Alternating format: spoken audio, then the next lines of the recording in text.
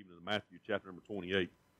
We're going to look on a very familiar passage of Scripture here this evening, and I know that this is not a foreign Scripture to you by no stretch of imagination. Amen. I do believe that y'all are a mission-minded church. Your pastor was telling me earlier about the harvest. I believe you called it the harvest offering. Is that what you call it? Which is an excellent idea that y'all take up and how y'all distribute that and how y'all give to missions and different things. And I see your missionary board on the back, and I love the map there that points out where you have missionaries at. Amen. And so there's no doubt that I believe y'all are a mission-minded church this evening, and I'm thankful for that. It's good to know. When I was at my home church there, before I ever was sent out, before I ever started deputation, I had this thought in my mind. And a lot of times we do, I had this thought in my mind, there's no other churches like our church. There's nobody else that believes what we believe. There's nobody else that lines up doctrinally the way we line up. But can I tell you, there's good churches all over. Amen. There's good churches all over the United States and all over the world. There's other friends that you have in Christ that believe what you believe and that line up the way you line up. Amen. But we're going to be looking on this passage of Scripture, and I pray that you will not tone this out because it is familiar. But I pray that you would have the ears to hear what the Lord would have for you this evening, and open up your hearts and just see where the Lord would have for you. Amen. Matthew chapter number 28, verses number 18, it says, And Jesus came and spake unto them, saying, All power is given unto me in heaven and in earth. Go ye therefore and teach all nations, baptizing them in the name of the Father and of the Son and of the Holy Ghost, teaching them to observe all things whatsoever I have commanded you. And lo, I am with you always, even unto the end of the world. Amen. Let's pray this evening. Lord, I come to you again tonight, Lord, in Jesus' name. And God, I am so grateful, Lord, for the day you've given us, Lord. Lord, I'm grateful, Lord, for standing behind a sacred desk this evening. God, I do not take it for granted. I pray that you would help us. Forgive me, Lord, for I've failed you, Father. Fill me with your righteousness. Lord, I pray that you would open up our hearts. Examine us, Lord. See if there be any wicked way in us. God, if there is, Lord, I pray that we'd get that right this evening. That God, I pray that you would stir our hearts a little bit more this evening, Lord, for world evangelism, Lord, and getting the gospel out. Lord, I do love you and I thank you. In Jesus' name, amen. Amen. We're going to be looking on this passage of Scripture here this evening, and I'm going to have you turn to several other passages of Scripture, and it may be kind of a popcorn drill or a Bible drill. I'm not giving out candy this evening. Your pastor will do that for you if you turn there the fastest. Amen. But here we're going to be looking on this first passage of Scripture here, and we consider this passage of Scripture what we know as the Great Commission. The Great Commission, I'm sure you've heard that before, and we've also heard it called the Great Mandate, and also the Great Orders given from the Lord, the Great Orders. That's what I like to call it there. Do we have anybody in here this evening that's ever been in the military? Couple. What branch were y'all in? Army? Army. All right, perfect. I was in the Army as well. What was the first general order? Get up. Amen. Amen. So you remember it?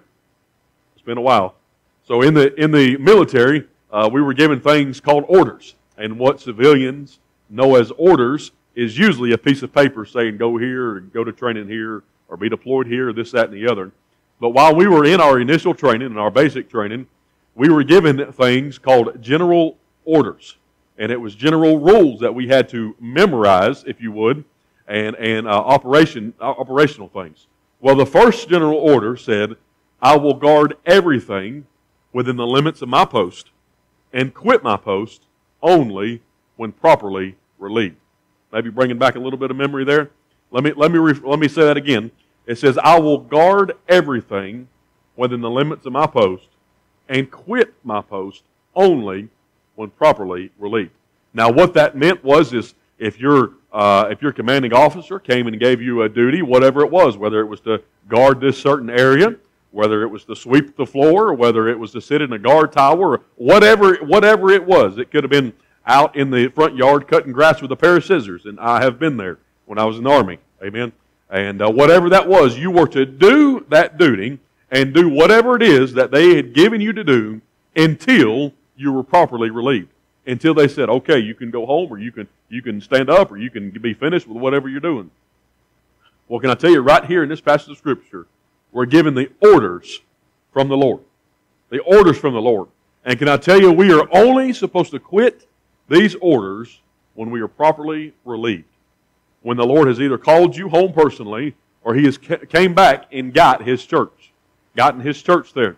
And so I know we go through times and we go through different seasons in our life, and we go through sicknesses and we go through trials. But can I tell you, we should try to be persistent at what the Lord has given us to do.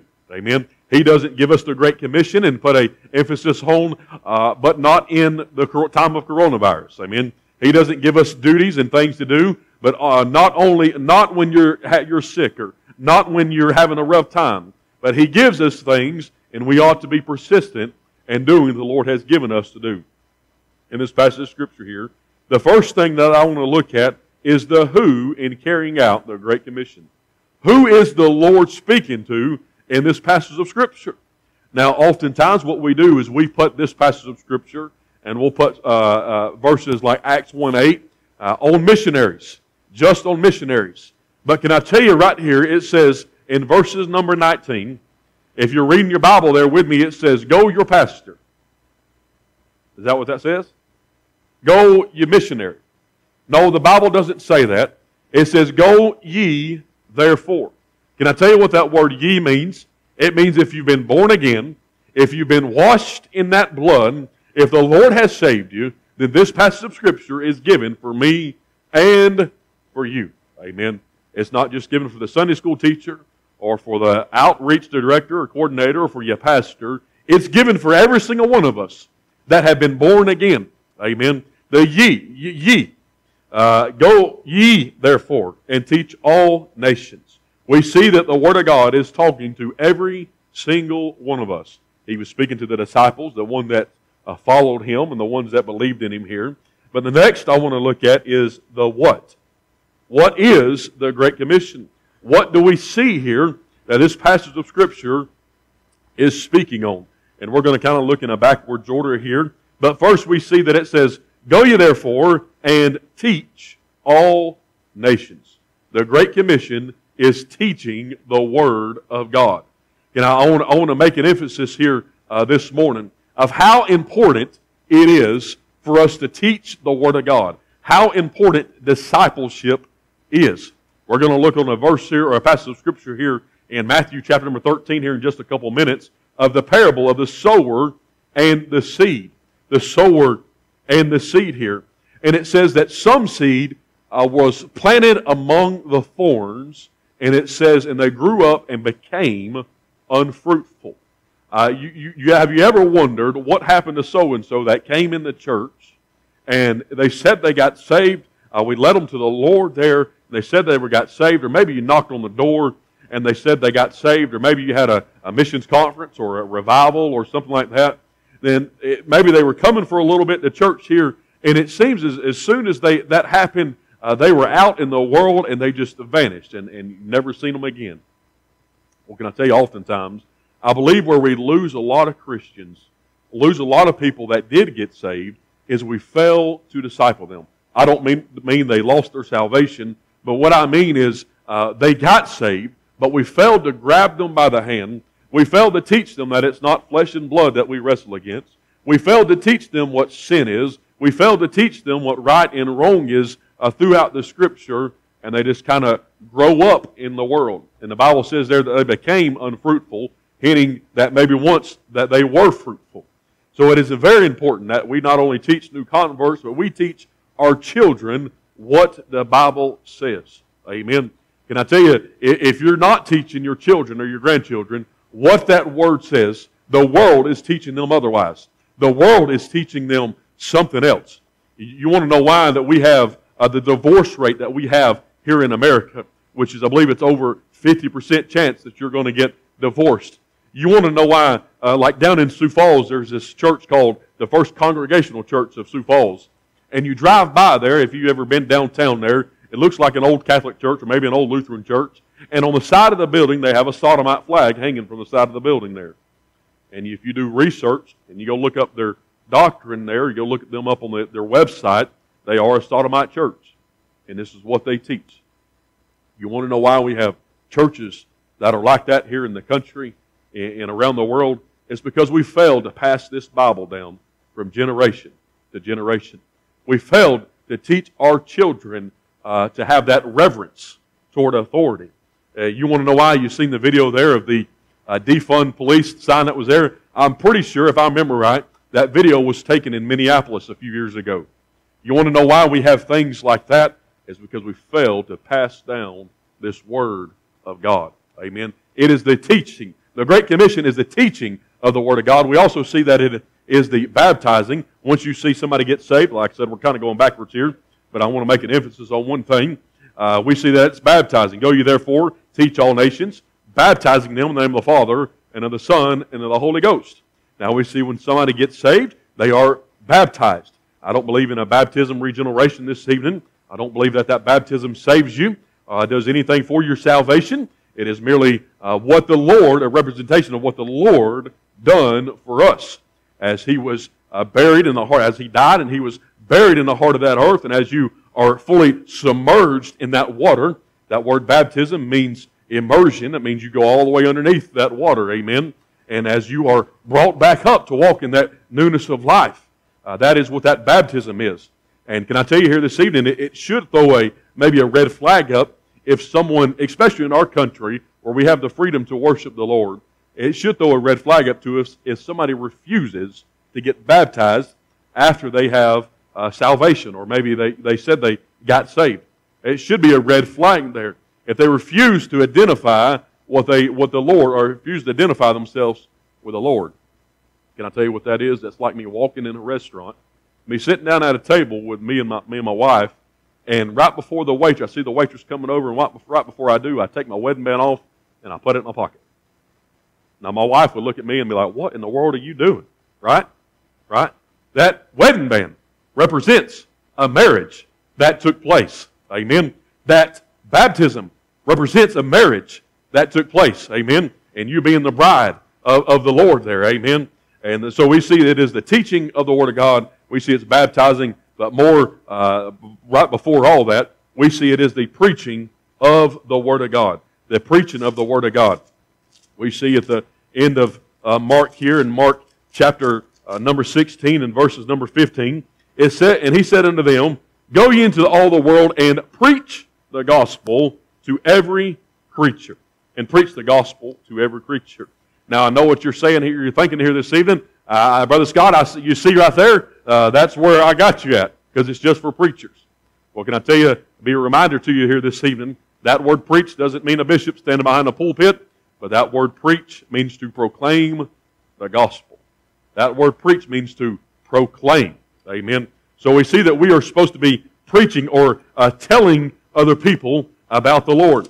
Now hold your place there in Matthew chapter number 28, and go with me in your Bibles to Matthew chapter number 13.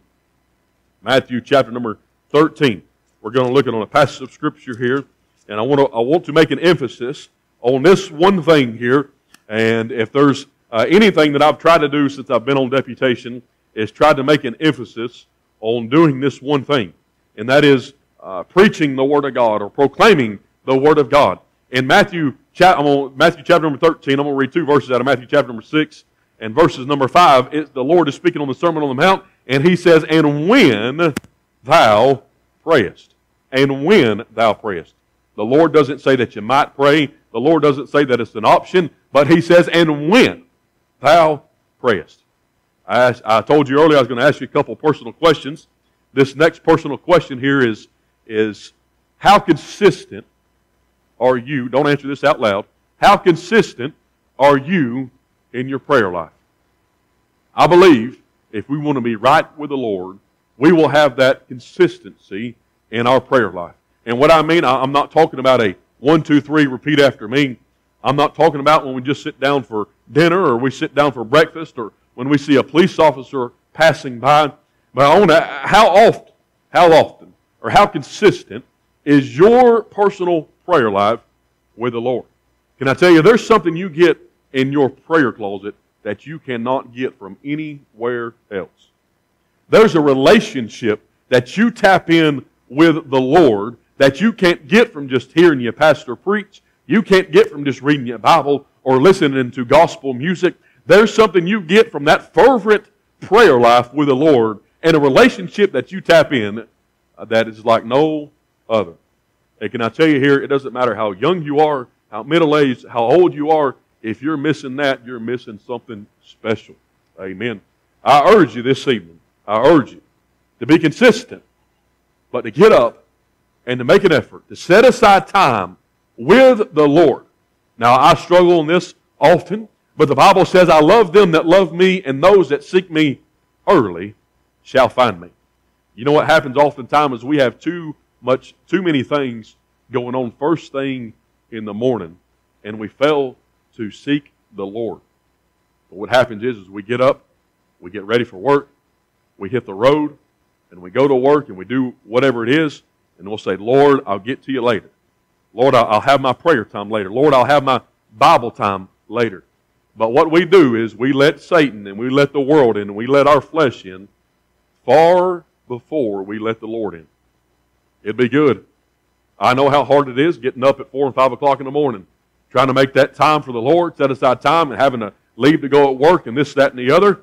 Amen. I've done that. I've been there. I'm there now. It's still a struggle for me to have to get up, amen, in the mornings and get down on my knees because this flesh does not want to, amen.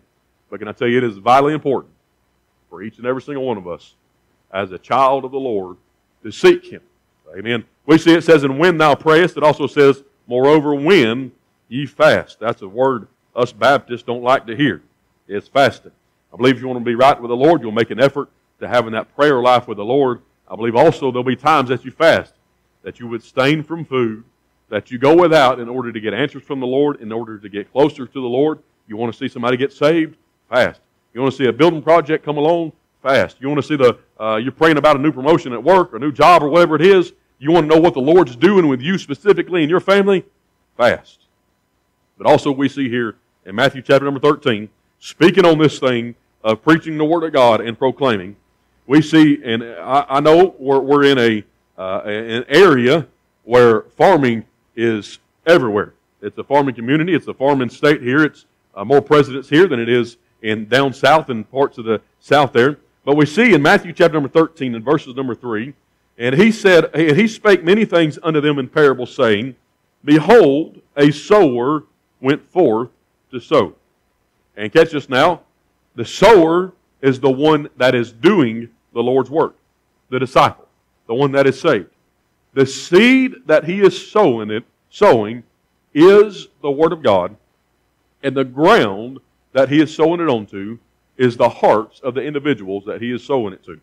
It says, behold, a sower went forth to sow, and catch this now, and when he sowed. Not if he sowed, not that he might sow, but the Bible says, and when he sowed. I believe if you want to be right with the Lord this evening, be in good standing, so to speak, with the Lord, we, individually, we will make an effort into sowing this Word of God. We will make an effort into going up to somebody and placing a gospel tract in their hands. We will make an effort to give our testimony out to people and talk to people about their salvation. Man, I just wonder here this evening, don't answer this out loud, don't raise your hand, but when was the last time that you personally sowed the Word of God? When was the last time that you walked up to an individual out in public, at your work, at the grocery store, at the gas station, and said, hey, I want to tell you about a man named Jesus. I want to tell you how he died for you. I want to tell you about the love of Christ. Hey, I want to give you this gospel tract and encourage you along your way and give you something to read. I wonder when the last time that you personally done that. We had a gentleman at our home church there. We had formal discipleship classes in our church for new converts, for people joining the church, what have you there. And in this setting, we had this particular group that we had here. It was a husband and wife type setting in a classroom, and we had several couples in the classroom there. And I remember the first session for this particular group, we'd go around the room and we have everybody give their testimony of how they had been saved. And it came to this one gentleman, and you can tell he was kind of bothered, not in a sense of joyful because the Lord saved him, which he was, but he was bothered. And after the class, he came up to me and my pastor, and he said, I want to let y'all know that is the first time. And he said he'd been saved about 25 years or so. He said, I want to let you know that is the first time that I had ever told someone how I've been saved. Been saved 25 years. Can I tell you here this evening, that must not be us. That must not be me and you. Amen. You want to know why the Lord is still sending missionaries to America? It's because Christians down through the ages have failed to pass that gospel out. We have failed to pass it down to our children, and we have failed to get it out to first our community, but we have failed to give it out across our states here. Amen. Can I tell you, we have had the greatest opportunity here in America, the way our country was founded. If I had to be real, we shouldn't need missionaries in America, anywhere.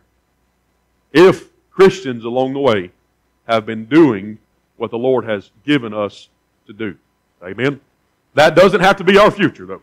Amen. That doesn't have to be what we do from here on out. But I would encourage you. I want to encourage you. If I can do anything to encourage you personally, you, whether it's you and your wife or you and your spouse there, you and your husband, but you personally, to give out the Word of God. Go up to somebody. I encourage you this week to at least give the gospel out at least one time to an individual. Can I tell you, there's no telling. There is no telling what the Lord might do. There's no telling how the Lord will work in you and your family or you and your church. I can also tell you, I have given every excuse known to man not to do this specific thing. Me personally, Lord, I don't have enough time today. Right? Lord, you know I'm at the gas station, but I have to go to work. Lord, you know I don't have time to stand here and give this individual the gospel. Lord, they look a little different than me. Right? How many times have we done that one? When was the last time that the Lord put a Hispanic person in front of you? Or I know in Sioux Falls there's a great African population. Put an African person in front of you and nudged your heart saying maybe they need the gospel. And Lord, you know I don't know Spanish. You don't think the Lord knows that? They probably know English better than you do. Amen. Right? But when was the last time that we said, they look a little different than me? And oftentimes what we'll do is we'll put it off on the missionaries going to Africa to reach the Africans. We'll put it off on the missionaries going to Central America or going to Spain to reach the Spanish-speaking community. We'll put it off on the ones going to India to reach the Indians, right? We'll put it off on the ones going to the reservations to reach the Native Americans here, right? Can I tell you, it doesn't matter, which it does matter, but it doesn't matter how much money you give to the offering in your missions. That does not give you the opportunity or the right, so to speak, for you personally not to give the gospel out. It is the duty for us to do both. Amen. That doesn't substitute one or the other. Hey, I'm going to give a little bit more to the missions offering today, so maybe that'll win me a little bit with the Lord, so I don't have to give the gospel out personally. But the Bible says we're going to be looking at next the where to carry out the Great Commission. The who, the what. Now we're looking at the where. Go flipping your Bibles with me to Acts chapter number 1. Acts chapter number 1.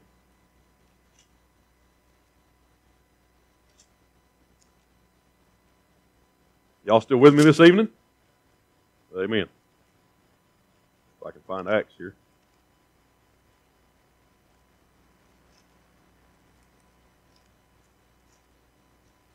Acts chapter number 1 and verses number 8. This is a very familiar passage of Scripture. But we see here, I want to look at one word that is in two verses here. And this word, in verses number 8, this word is both. But it says, and you shall receive power after the Holy Ghost is come upon you, and you shall be witnesses unto me both. Now usually in our society and today, when we hear the word both, or we say the word both, or we think about that, we think of the number 2. That's what I do anyways. Hey, get me both of those things. Both of you, in my case, it's usually both of you kids be quiet. Right? We think of the number 2. But right here in verses number 8, the word both means more than two. It says, and you shall be witnesses unto me both in Jerusalem. Now that Jerusalem is right where you're at. That Jerusalem is where you work at, where you go to school at, where you go to the grocery store at, where you go to the store at, or whatever have you. That Jerusalem is the town that you live in. That's your neighborhood. That is where the Lord has placed you on a daily basis. And your Jerusalem and everything else that I have said up to this point is your obligation. Your obligation. Brookings, South Dakota is your obligation. The place where you live at, whether you live in this community or whether you live in the one next door, I'm not sure, but the place where you live at, the place where you go to the grocery store at, the place where you dine at on a regular basis, that is your obligation to reach those people. Not your pastors, not only your pastors, not only the Sunday school teachers, but for every single person that has been born again, that is your obligation. But all these other places that we're about to see and we're about to look at, we see your obligation before this. Next, we see your opportunity. The opportunity. It says, and you shall receive power after the Holy Ghost has come upon you, and you shall be witnesses unto me both in Jerusalem and in Judea. Judea, Jerusalem is right where you're at right now. Judea might be the rest of South Dakota. And in Samaria, that might be the rest of the United States. And unto the uttermost parts of the earth. That's everywhere else in the world. But we are supposed to be witnesses, not in just our Jerusalem, but in all of these different places. Now, you may be thinking, and you're right if you think, well, it's physically impossible for me to be in all these different places. That is. I'm glad that you said that. But I want you to take notice, not only are we supposed to be giving the gospel out all these different places, we're supposed to be doing it all at the same time. Verses number 13 of Acts chapter number 1. We're going to be looking on this word both again. In verses number 8, this word both means more than one place. But in verses number 13, it means at the same time. And when they were coming to the upper room, they went up into the upper room. When they would come in, they went up into the upper room, where abode both Peter and James and John and Philip and the rest of the disciples there. So all at the same time, that word both means they were all together there at the same time in the upper room. Can I tell you here what we're supposed to be doing this evening? We're supposed to be giving the gospel out right here in Brookings, South Dakota, as we are in Sioux Falls, as we are in Nebraska and Georgia and California, as we are in Canada and India and South America and all these different places. We're supposed to be getting the gospel out there, but all at the same time. And can I tell you, your Jerusalem is your obligation, but everywhere else is your opportunity. And what I mean by that is it's our duty to reach there as well, but our opportunity to reach there. It says in Philippians, and I'll kind of cut this short a little bit, but it says in Philippians chapter number 4, I believe it's verses number 17, Paul is speaking on the topic of giving and receiving of finances from other churches. Now, I know what a lot of people think when a missionary comes in. They're like, oh, they're just looking for some more money.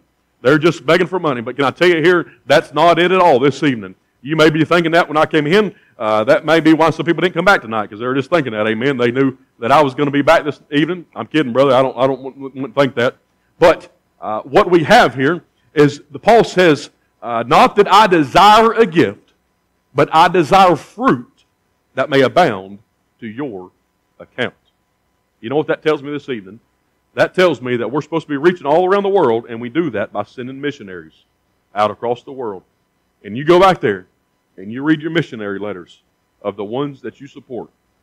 And if you support your missions fund here at your home church, and you go back there, like I was reading that I'm not going to name it, but I don't think it's his right name anyways, that one in North Korea back there, about how they're smuggling gospel tracts, and how they're discipling, and this, that, and the other. You go back there and you read that. And when they see a soul saved, can I tell you what that should do for you? You should be jumping with joy, knowing if you support your local mission fund, that's a little bit more added to your account, not here on earth, but in heaven. We are taught in our society to lay up treasures for ourselves right here on earth. But can I tell you, when you support missions, you're laying up treasures in heaven. You go read another missionary letter I believe you had one back there from India, if I'm not mistaken, or maybe somewhere in the Middle East there. But you go read that prayer letter, and when they say, look, we've seen another family discipled, we've seen another church plant turned over to a local pastor, you should be jumping with joy, knowing that's a little bit more added to your account, added to your treasures that you're being laid up for in heaven. Can I tell you, the Lord can supply all the needs for all these missionaries if y'all's church never financially supported them. But can I tell you what it does when you do, and when you pray for them on a regular basis? A little bit more added to your account. A little bit more added to your account. Now, I am no prosperity preacher by any stretch of imagination. I don't believe if you were to come in this evening and give $1 million to the church that the Lord would forgive you from your sins and everything would be just hunky-dory and you would never have any other problems. But I do believe in the promises that are given out in the Word of God. God gives us promises. Matthew chapter number 6, verse number 33, seek ye first the kingdom of God and His righteousness, and all these things should be added unto you. Amen. Right here in Luke chapter number 6 and verses number 38, the Bible says, give. The Lord says, give, and it shall be given unto you. Good measure, by good quality, that is, pressed down, shaken together, and running over, shall men give into your bosom. For the same measure you make, withal it shall be measured to you again. The Lord's saying, with how much sacrifice you give, He'll give back to us. I can't tell you if you give $1,000 to missions this month that the Lord's going to give you 100. I don't know the Lord's calculations. You may not ever see those rewards, some of those rewards, until you get to heaven. But can I tell you, the Lord gives us promises in this Word of God that we should, if you're not taking Him up on, amen, you should. Amen. But can I tell you this here this evening? I want to encourage you. I want to encourage you. I know y'all support missionaries around the world. I know y'all support church planting movements here in the United States, or church planters here in the United States. But I want to encourage you personally. This week, start this week, from now until next Sunday, at least give the gospel out to at least one person. I don't know how. I don't know what to say. Tell somebody how you got saved.